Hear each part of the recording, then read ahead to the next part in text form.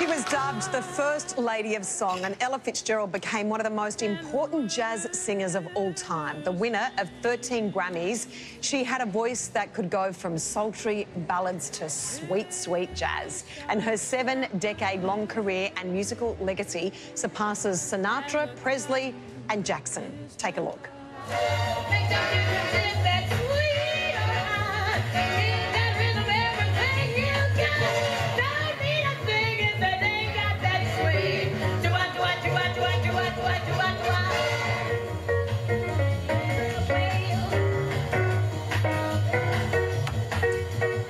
And Geoffrey Mark has just written a fabulous new book and a definitive novel about Ella Fitzgerald, and he joins us now from LA. Welcome to Studio 10, Geoffrey. Thanks so much for joining us. Yay for Ella. Yeah, yay for Ella indeed. She is such an extraordinary, had such an extraordinary voice. But I was reading she had an incredibly tough upbringing. Tell us about that. Yeah, tough, I think, is an understatement. She never met her father. Her mother's Portuguese lover took them from Newport News, Virginia, up to Yonkers, New York. And then, unfortunately, her mother died when she was in her early teens. Her stepfather abused her. And Ella became literally a woman of the streets. As they said back then, she was a good girl leading a bad life. Ooh. And despite all of that, look what happened to her. That's amazing. Look at what she did with her talent. She's an inspiration to everybody everywhere, and she loved playing Australia. Yeah. Oh, sorry, I was actually in the moment of Ella gone back there. Yeah, that's all I can think about. She had an incredible work ethic. I mean, when you say a work ethic, how hard did she really work? Well, you tell me how tough you think this is. Touring the entire world about 42 to 44 weeks a year, 2 shows a night, 6 days a week, recording 2 or 3 albums a year, appearing on television in every major city in the entire world, and making movies and doing shows like yours.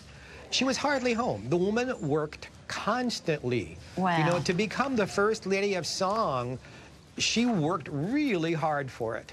She was the most extraordinary person, Geoffrey, and as you alluded to before, you couldn't be black in America when she was growing up without having a hard life, and she had to smash through so many barriers, and not only because of that, but also because she had to do other things. Tell us, what are the things she had to fight for? She had to fight sexism as well as racism.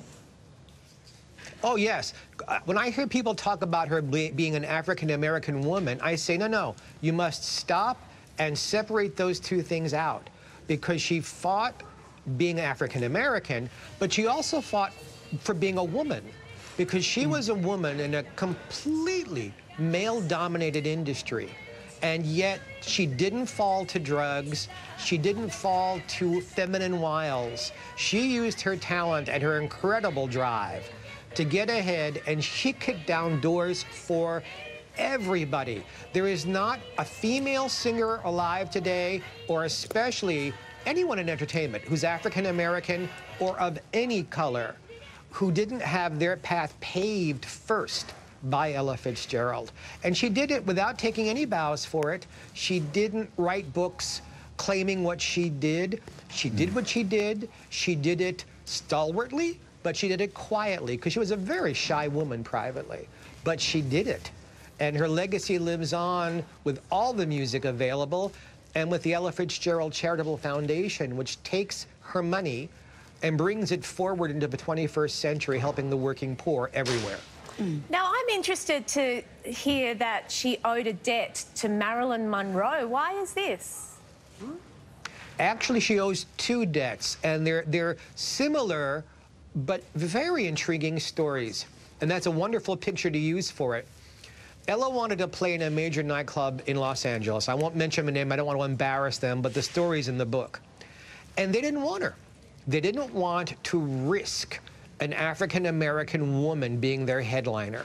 So Marilyn Monroe, who adored Ella and listened to Ella to calm down from the tragedies of her life, said, I'll do this for you. If you book Ella Fitzgerald, I will come in all 10 nights of her engagement. Oh, wow. And bring in a party of 10 big stars. And we will spend hundreds of dollars a night, and our celebrity will bring in everybody else from town. And she showed up every night Ella was there, and Ella never had a problem getting booked again. Yeah, now a few months later, Ella was in Denver, and anywhere Marilyn was, where Ella was performing, Marilyn was there. Oh, how And they were doing some publicity. They were doing publicity for this place in Denver, and they were showing Ella the back door. And Marilyn said, Ella, no. You're the star here. The press is here for you.